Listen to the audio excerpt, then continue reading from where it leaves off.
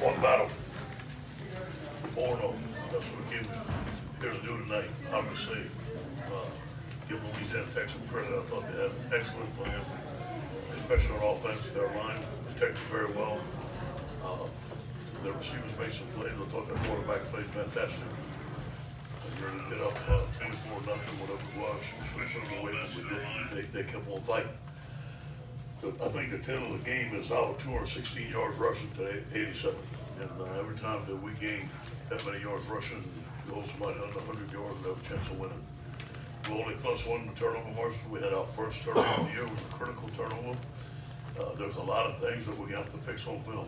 I think our guys came to work this week, but obviously they came to play. I think it was a letdown in the second half. Obviously, we didn't finish the game. But we 4-0. We fired up about that. Any questions? Coach, it looked like the intent from the beginning was to establish the run. Yeah. Was that something you saw on film against Louisiana Tech, or was that just something? It happened during the game. You know, we dropped those 2 balls. We had a lot of quick passes, and we dropped those 2 balls. So and Nick started getting hot. So Steve thought he could run the ball one, but you know what? I thought D. Anderson, boy, if there was an MVP tonight, he was the MVP of the game. Thank God that we had him.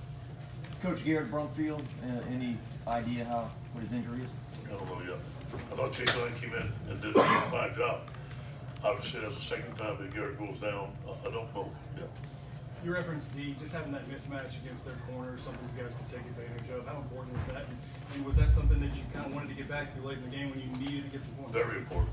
Very important. We thought that, you know, with his height, that we can make some plays. And Steve did a good job of dialing them up. But they had the same plan against some of our corners too, and it worked for them. So we have some work to do.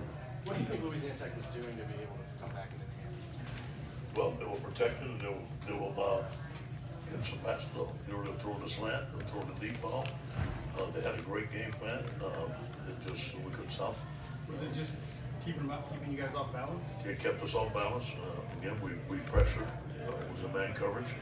Got beat. It was a cover 2 one time. The corner did cloud.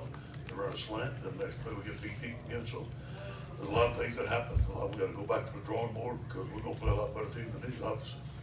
Your ability to run the ball with both backs out of, it seemed like out of any formation you wanted to. What does that say about your running game? Yeah.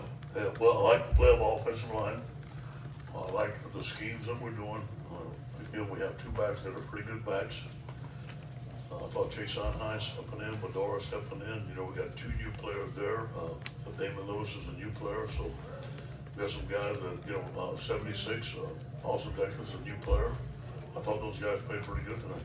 What did you think of Troy Orr stepping in today? Well, he did well. I thought he did well. There was a holding penalty he had on a long run from 22 down the sideline that was disappointed in, but other than that, I thought he played pretty good. And what did you make of their big receiver? It seemed like he gave you guys some trouble. Yeah, he did. We knew it. I said it all week. They got some guys that go to the NFL. These guys are going to be in the NFL. They gave us trouble. There were some times where they beat us. They beat us one-on-one. Then we got to get better pressure. We got to get better technique there.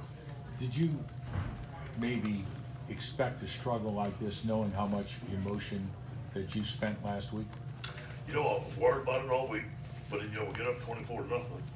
Thought we were playing a good, clean game. We came ready to play, but those guys kept on fighting. We didn't come out in the second half ready to go. I mean, our guys just didn't play good enough. They made some plays. They made some big throws. We kept on fighting and we won the game, but it wasn't good enough. How